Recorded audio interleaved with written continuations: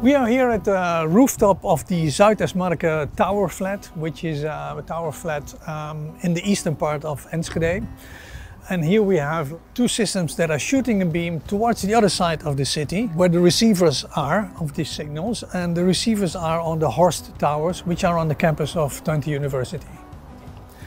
Now, I said we have two systems. The right one is shooting a beam in the optical part of the electromagnetic spectrum, and that one is measuring the sensible heat flux, and that is the heat basically.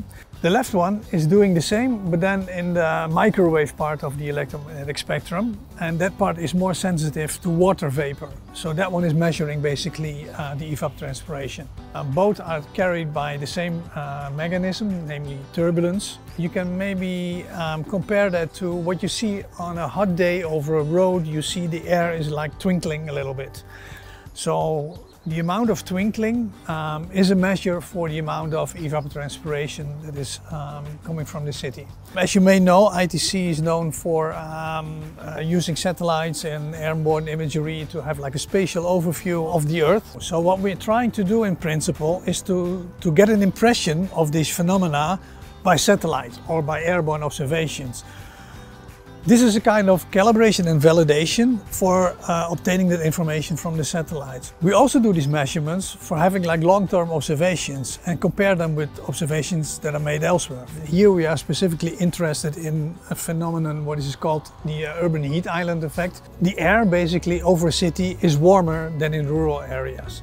And that is specifically pronounced during the night. As the day develops and the sun is getting higher, the material in the city is such that it is heating up much more than in a rural area. So during the day, the warming up is more, and as a consequence, that heat is also remaining there in the night. So therefore, in the night, the city is usually hotter than in a rural area. A lot of people would say it's nice if it's a little bit warmer in the city. But especially during the night, you may experience problems while you're trying to get some sleep. When there is more heat, your sleep will be more difficult. And then there is the effect of mortality even. You and me, we will probably not suffer so much that we would die from it, but the elderly and people with underlying health problems may suffer from heat. So we compare a city of Enschede, how does that behave under the different conditions in different seasons? How does that compare to Amsterdam? And can we learn something from that?